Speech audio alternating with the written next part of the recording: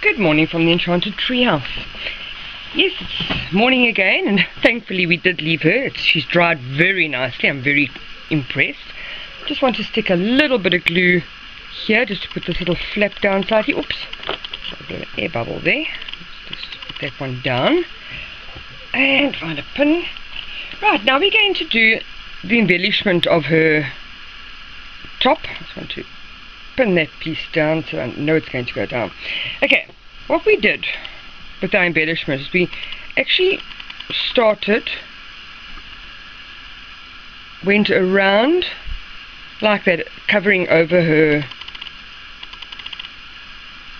took it down to the middle like that and brought it back, and that was pretty much how we got that effect.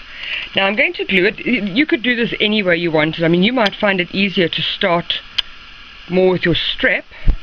Let's put the strap there, bring it down to just where her bust is, turn it and take it back up that piece.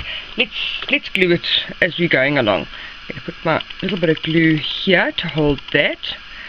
I'm going to just put a little bit of glue to basically just to secure that little bit. We're going to also use a cleaner just to take the excess glue off in a couple of minutes.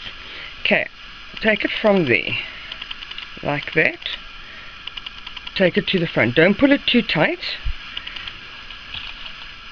I like to use a stainless steel pin now just to hold it in place there for me. Turn it, go back like that, so you've got that sort of effect. Now if I could find my little scissors, it would be so much easier, but I'm going to just drop that off there. Now you'll see they are both, there we go. Now that glue will dry nice and clear for me. Then the next piece is actually very easy, because you're just basically going to go around where the top of her corset is, and you're going to bring it around. Now don't worry about that there. We're going to sort that out now with sleeves.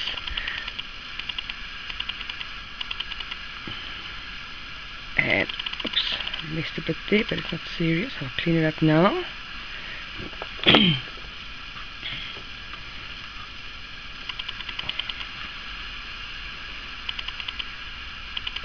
So now we just basically go around like that there and bringing it back around there. Now you can just get that it's nice and even. Put that down slightly. There we go. Because then you can put your embellishment just over it there.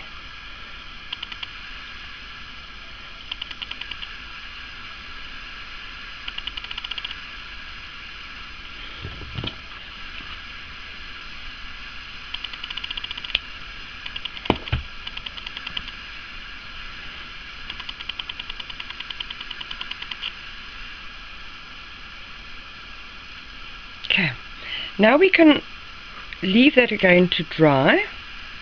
It's just so much easier working with it when it is dry than trying to work with it moving with the glue. Just want to get it that it's now even. You can see that it is. Let's put that, make sure that piece goes flat. And keep that in line with it there. Great, I'm going to let that dry just a little bit. Right, we've got to the point where we're going to do our arms, our sleeves. Now some of you may have got a Stacey Hoffman body that's like that, or you may have the one like I've got with the actual no shoulder part. Most of you have the same arms, however, so we're going to put our arms in and just have a look how they fit, and then we're going to create a sleeve to cover that little bit. I've just want to pull this one off slightly. Want to make sure that that's long enough to go in. Your sleeve will be exactly the same, doesn't matter what piece you've got. Right, we get our lace, cut two little squares of lace. There's no definite size here. I've just cut them the same.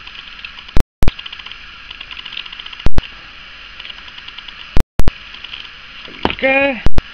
And we can put that sleeve on like that. Glue it in place. Find my glue.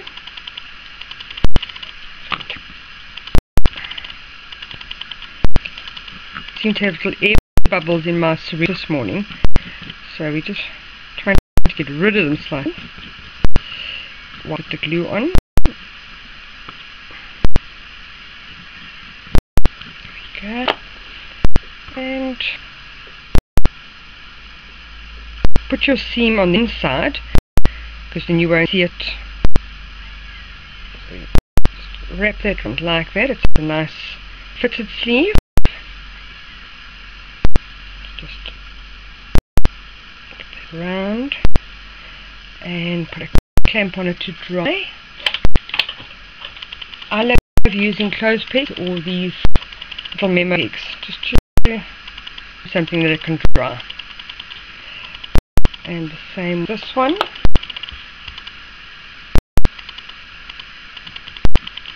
And glue will dry clear. So put quite a bit on. Straighten that for a moment. And we do the, whoops, this is why I get so sticky. There we go. And again, bring it round to the back end. And there we go. So that seam is actually on the inside of her body. There we go. I don't want to get up and go look for another clip, so I'm just going to pin this one for a second. There we go. Right, let that dry for a couple of moments. While it is clamped like I'm holding it together, I've just taken some cotton and wound it around that piece of paper and the lace, just securing it like that. This we will eventually just bend like that and insert her. I just want to do that quickly. There we go.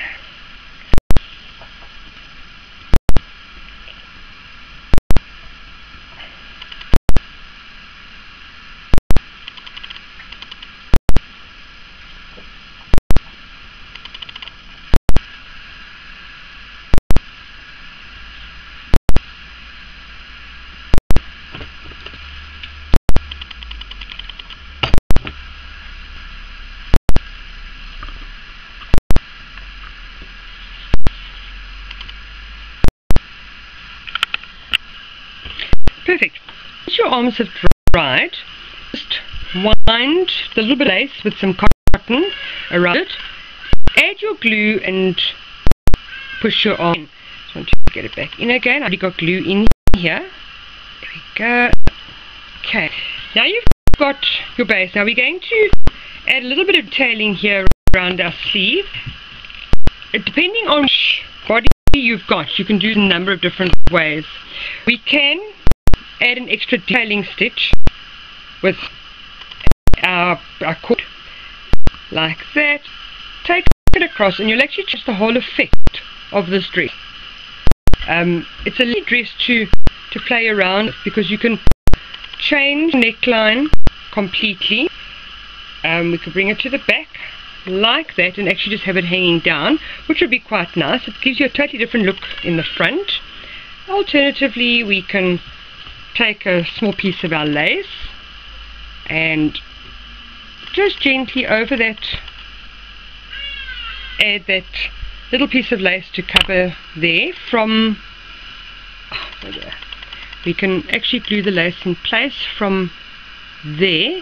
Just take it over like that, bring it round to the back like that, and then just glue that all in place. It'll also help define her sleeve. I'm going to do a mixture of both, so bear with me while I just cut my lace the same length. Don't be afraid to experiment. I do this every time, which is why between the actual class and us doing the DVDs and the sample, we always end up adding extra things, because as you go, bits of your own personality should come out in your creation. So let's get my tweezers, which just help me not get as sticky. and I'm going to turn her like that and just gently put that in like that, taking it down around the back.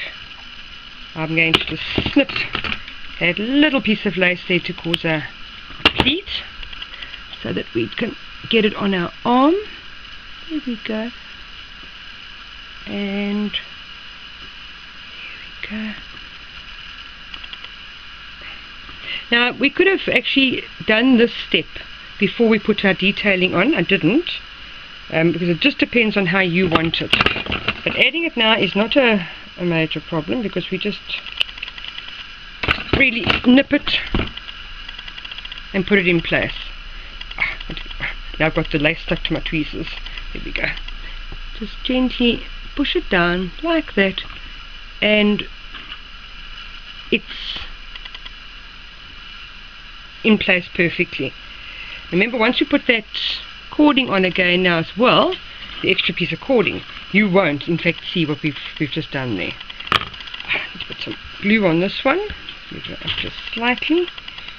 And now you'll remember on one of the previous projects we did for the list during one of our daily moderating days, I did a masquerade mask.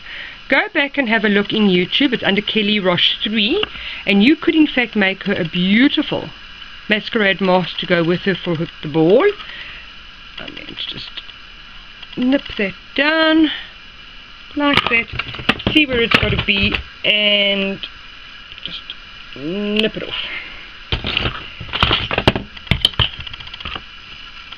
Now we have two pieces of lace full of glue lying on the desk. Okay, and once you nipped all your places, just gently push it into place.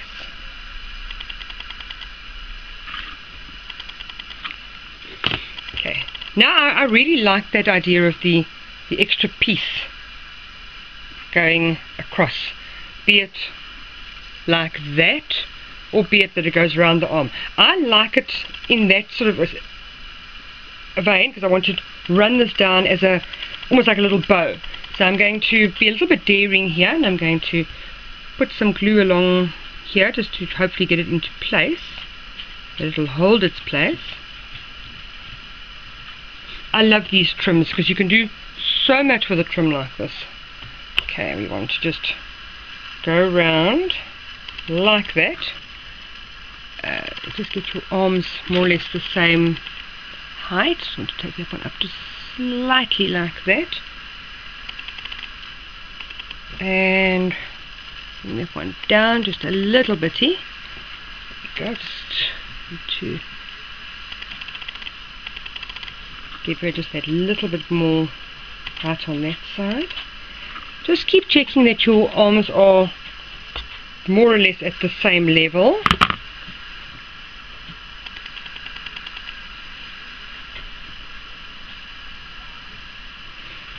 Don't be afraid to experiment like this. It really is so much fun.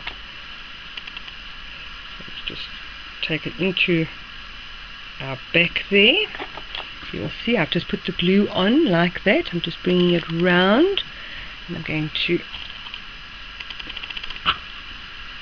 basically put it in place. Bring the other piece round like that, and then I'm going to, when this is dried, I'm going to tie it and create almost like a little bow effect there. We could even take it across like that and create a zigzag effect.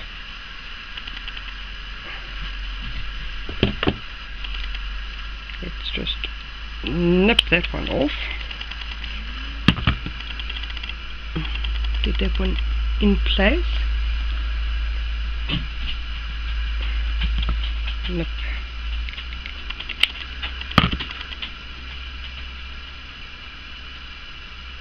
There we go. So now you've got quite a nice open back effect there, and if you want to, you can add in your little bow from the back there, or two pieces hanging down. I rather like the effect as it is there. I like the way she's standing. Wigging, of course, you know, the best wigging tutorials really are Dana's, so have a look on the mini doll list at the newbie hangout and get an idea. I will wig her a little bit later on. I want to let her dry and everything, and I will do it in cam just out of interest. It's always nice to see what other people are doing, but I have to be honest, I use Dana's wigging tutorials. I very seldom deviate from those because they are the best. If you wanted to now, you could add jewelry on for her. She's got a lovely neckline. And then of course we have this wonderful flow of glitter that's going to come through here. And all we do there is, you'll see in your box you either got little stars or little hearts or whatever. Because I don't want to create another one identical to the one I've already got, I'm going to quickly dig in my drawer to see what I've got. That probably will be stars or butterflies. Let's just have a look. Okay, there's some. We could use the pink stars, but I think I'd actually like something. There's the glitter. I just want to see if I can find different colours. There's some nice gold stars. Oh, those are very, no, that looks terrible. They would have been nice. Right, there's some red stars and a little bit of glitter. I'm going to actually rather go with slightly pinkish glitter as opposed to the orange, although the orange could be very nice. Let's go with that one. You will have a mixture of these in your kit with your stuff, and I've got a couple of. I just want to pull out. Yeah, I'm going to use those hearts. I'm actually not going to start. I'm going to use the reedy ones because they are just perfect shading. Remember, you have used a little bit of your paint in the bottom with the red. So what you can do is, this is pretty much how I do it. I start. You could have it coming down in a V shape upside down, depending how you want your glitter. This is entirely up to you. I of course love the flow of my glitter going in that sort of S shape. So I do a basic dot, not too much glue, bringing it round, just adding a bit of my glue, and it's going to that side. Now this time you'll see I've done it the other way around so that you can see it slightly differently. Again, use your toothpick, which works like a big dream. It's just put this on a little piece of fabric so that I can see all my stars on this thing. There we go. I'll grab a toothpick here quickly. There we go. And of course, as you know, you wet your toothpick, pick up your star and start putting your stars in place. You don't want too many. Where the bigger dots of glue are, obviously you put the stars, and where your smaller dots are, you're going to put your glitter just now. So you can put as many stars as you like on, obviously, or hearts, whatever it is you've got. You can add as much as you like to it, obviously, as well.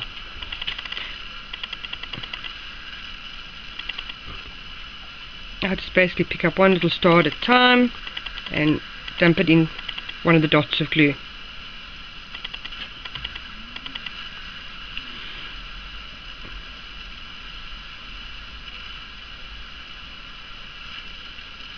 Occasionally I get 2 or 3 little stars. That's fine. I just put them down and let them settle there.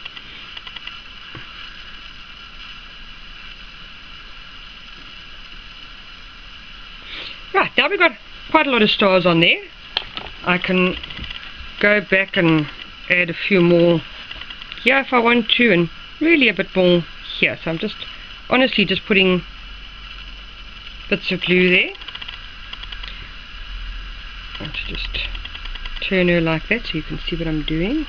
See, I'm just taking my stars and putting them all over. You can do stars over a whole skirt if you like.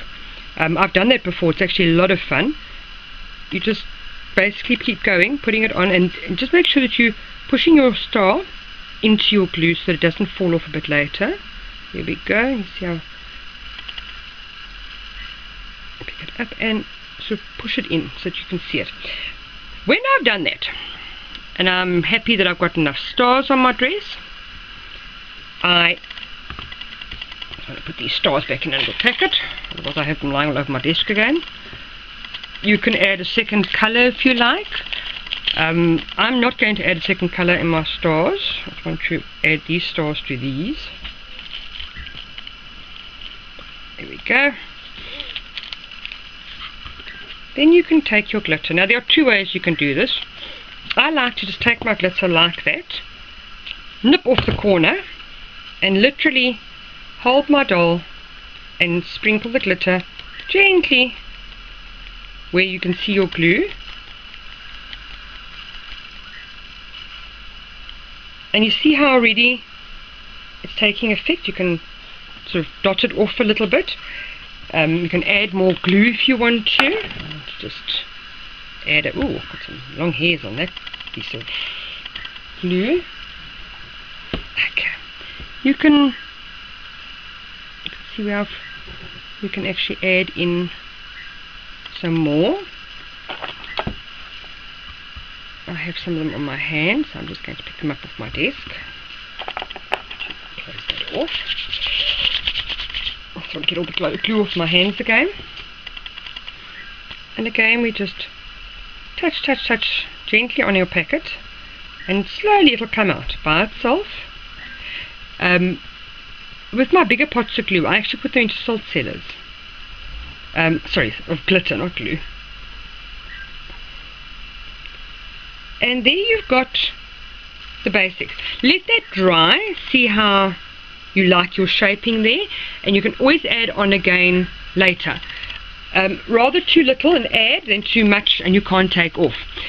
If you wanted to say, you could do the whole skirt like that. I mean, that is entirely just a personal preference. I like the little bit of detailing there, so I tend to allow just for a little bit. But I've seen skirts done in full and they are very, very effective. I just want to empty out my rest of my glitter that's here and pick up what's on my desk.